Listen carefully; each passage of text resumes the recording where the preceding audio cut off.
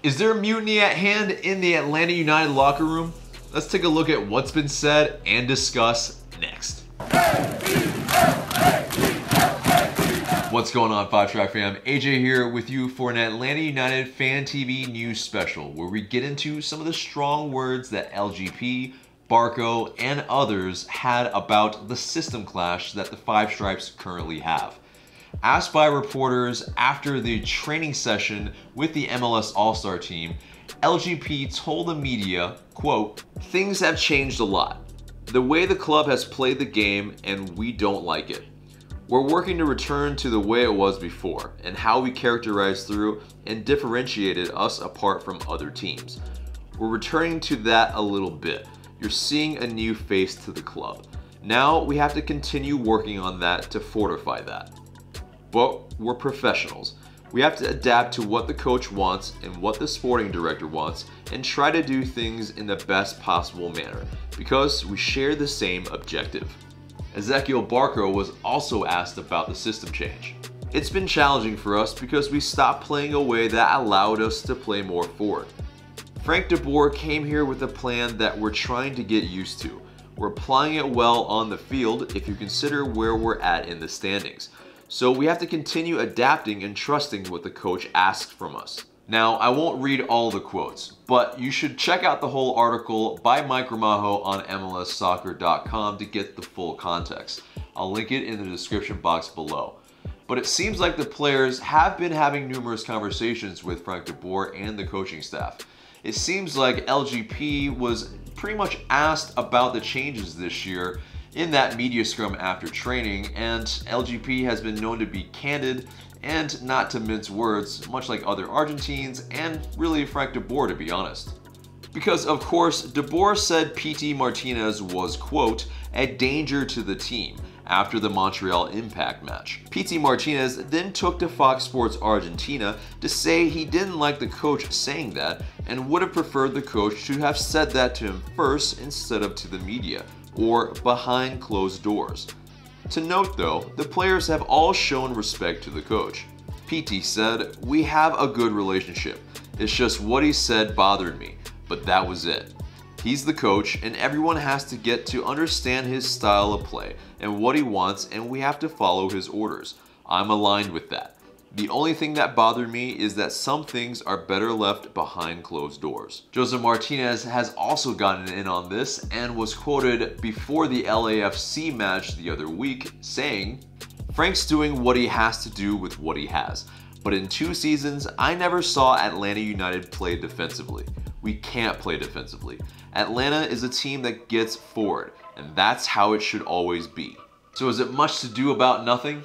I wouldn't go so far as to say that, but it seems like the Atlanta United players are being asked by media and they're just being forthright.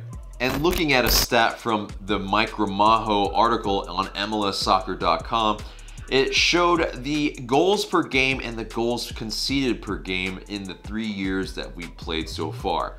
And in 2017, with 2.06 goals per game and 1.18 goals conceded per game, it definitely is the most and the least in terms of goals and goals conceded.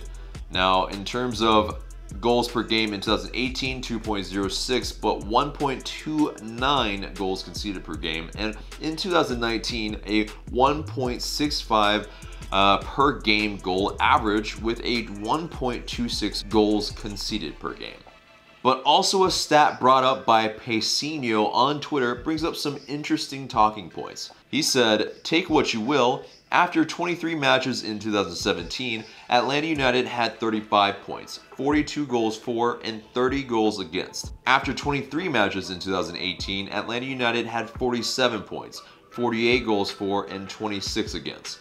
And after 23 matches in 2019, Atlanta United has 36 points, 38 goals for, and 29 goals against." It's good to note though that in 2017, the Five Stripes and El Tata were dealing with the move from Bobby Dodd to the Benz.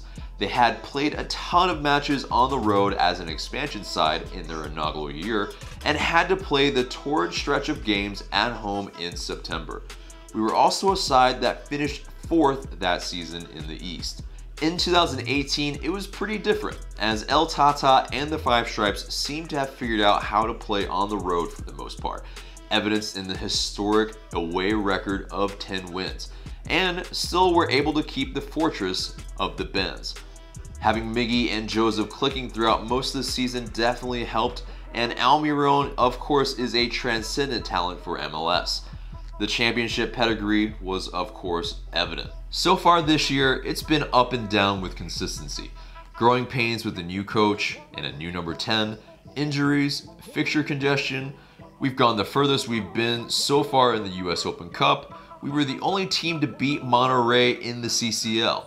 Still second in the tight Eastern Conference as of this recording, but the style and system is noticeably different, and the players and fans alike have been vocal in their criticism.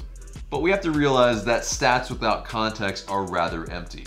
In 2017 and 2019, the goals for and goals conceded are rather close, but I think it's the manner in which the goals are being conceded is the culprit in the difference.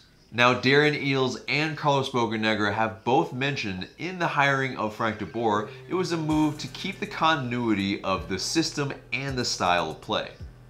This is about evolution, not revolution, Darren Eales said after the hire. Both he and Bocanegra expected Atlanta to continue with their fast-paced attacking style under the former Ajax and FC Barcelona defender. Carlos Bocanegra said at that time, "We're trying to build on the success we had over the past 2 years. We've got a style of play, we've got a philosophy, we've got a vision for the club. This is where we believe Frank can come in and continue to build on that and use his qualities, where he fits in and gels well with how he likes to play and how he sees the game, how he sets up his teams to play that high energy, high intensity passing style of soccer that we like to play here in Atlanta." It seems like the front office went into the hire with an idea of what they wanted. But at this point, it's clear that ideal is at least a misfit with Frank de Boer. Some fans have noted the slow possession and the lack of a clear pressing scheme. There are 17s preaching patience and 17s who want the gaffer gone. Some have even voiced that the players need to stop talking and play better. I think it's somewhat healthy to air some grievances from all parties involved, because when asked about it by the media, I don't think they should keep it all under wraps. Fans can tell that there is a discord, and this puts it out there so that the players, coaching staff, and front office, basically the club, can find a peaceful resolution. If they can't, well, there could be some heads rolling, such as the reality of a football club. We weren't going to be on cloud 9 forever, but some of us had hoped the party would have lasted a little longer. So what do you guys think? Let us know in the comments below. Remember to like, share, and subscribe, and I want to thank you so much for watching, and I'll see you in the next video.